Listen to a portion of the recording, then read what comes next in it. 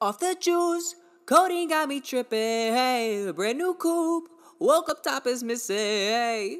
Yeah, there's no need to tell me in the comment section. I know I've got a hell of a set of pipes on me. What is going on, everybody? Welcome back to the Music Gauntlet channel. I hope you all are having a wonderful day so far. And today we're going to be talking about the latest album from Internet Money called Before the Storm. And yes, that is the letter B and then number 4 because, you know, that detail is just so important. Now, Internet Money isn't just comprised of one or two artists. No, actually far from it. It was founded by Taz Taylor in LA and comprised of a bunch of producers that all band together under one label. And when I say a bunch of producers, I mean it. Look at this list. That's insane. That is a lot of producers. And that roster list gets even longer when you look at the musicians that are signed to the label as well, like Ty Fontaine and Little Spirit that make appearances on this album.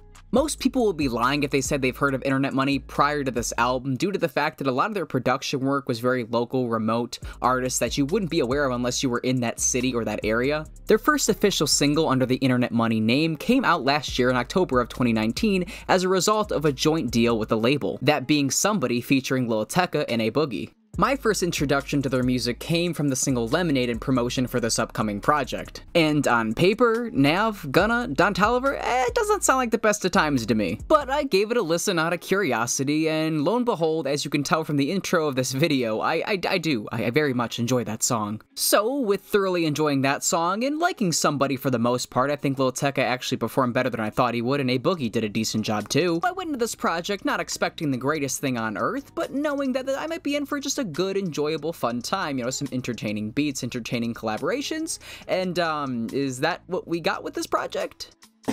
Fuck you thought. Yeah, I was not a fan of this project really in the slightest. There are some highlights I'll get into later, but they're kind of far and in between.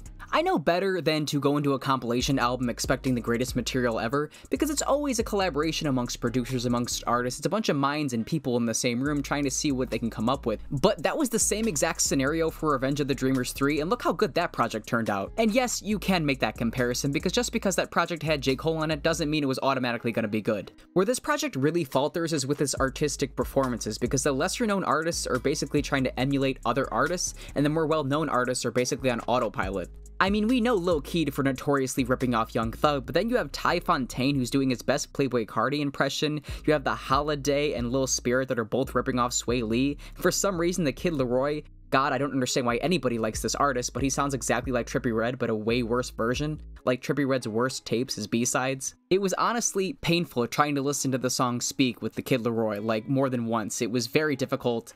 The voice is just so grating. Somebody please explain that to me. I don't get his appeal.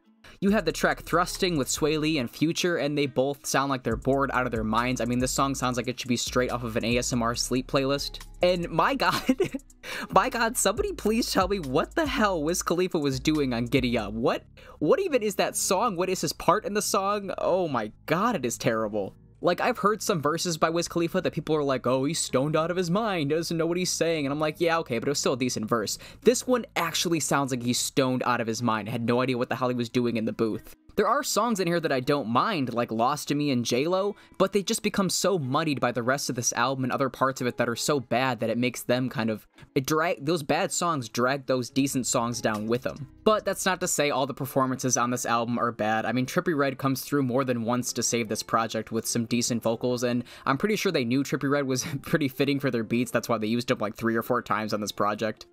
Him and Juice WRLD actually come out on top with one of the better cuts off this project, Blast Off. Juice WRLD, of course, giving those very emotional and vivid pictures with his lyrics.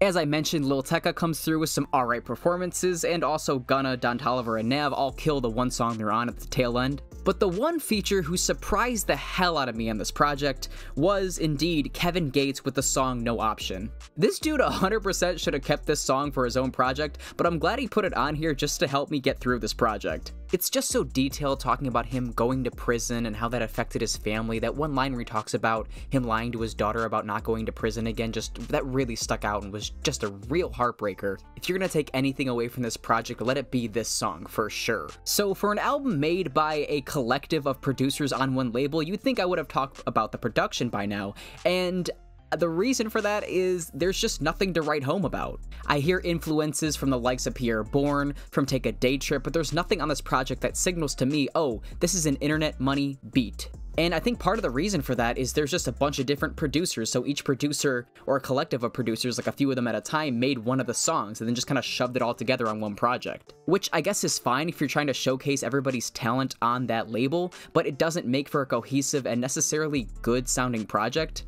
Let alone, some of these songs I would even play individually, like the beats on them just sound very average, like I could find way better production somewhere else. Again, I'll make the comparison to Revenge of the Dreamers 3. Different producers on every song, but it sounded interesting because each beat was interesting. Each song had its own thing going on, so it was very interesting to listen to all the way through. And here, not so much. Internet Money really is just the equivalent of songs you put on a party playlist, just to make the playlist longer in between the better bangers. And it's really just kind of a shame. There's not much else to say, but I wish they released more dynamic material that would actually make them stand out. I know Lemonade is popping as a single right now, but once that has its expiration date, I don't know what else they got, because the rest of these songs are just like one listen forgettable. I hope they utilize the exposure and profit they get from this project in the future, because I did hear some good ideas here and there. And who knows, really, maybe some of these producers could have been saving their better beats and better ideas for their own project or some other artist they wanted to save it for. So the whole point of this could very much be for the mentioned profit and exposure. But judging the album independently as its own piece, it just doesn't work that well. It's very clunky, very boring, very average, a few standout moments, but overall just not that very good. Like I mentioned in my last video, I usually end these videos by ranking this album out of that artist's discography, but considering this is their first album by default, I guess this is their best album, but I sure as shit hope they can do better than this.